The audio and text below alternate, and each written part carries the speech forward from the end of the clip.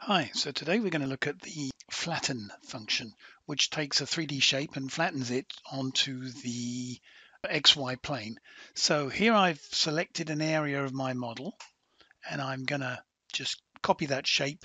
So I got a separate copy and I now have a part. Let's imagine I want to create a cover for or something like that. I'm actually going to just clean it up quickly and get back to you.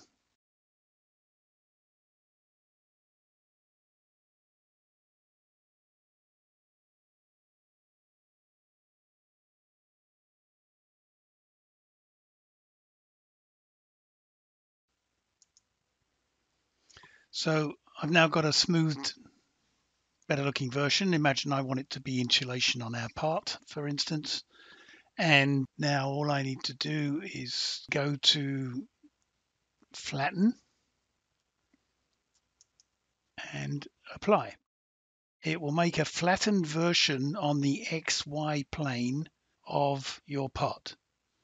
Click OK, and you've got an extra one here with flatten appended to the end of the name, which is your flattened part, which is in the XY plane, as you can see here.